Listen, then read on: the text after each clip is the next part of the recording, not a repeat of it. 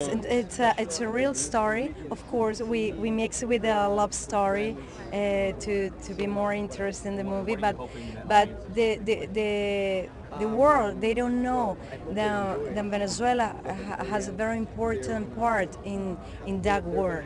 World War II. In World War II, because you always see the from Germany, from United States point of view, but never from Caribbean. And this is the first movie about that.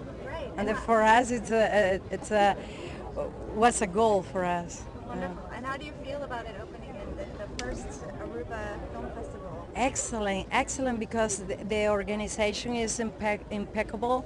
All the people around us, they are very professional, and I think that it's gonna be a very good festival, and a lot of people is gonna start to come to the island, and it's very good for the business, very good for the people who work here, and yeah, I think it's excellent. Wonderful. And any ideas about your next project? Where you working on? I just finished a soap opera and a telenovela in Colombia, and now all this week I was in a performance, my monologue on theater, and I finished yesterday, and I came today for the film, and then I go back to Venezuela to do more theater. Wonderful. Yeah.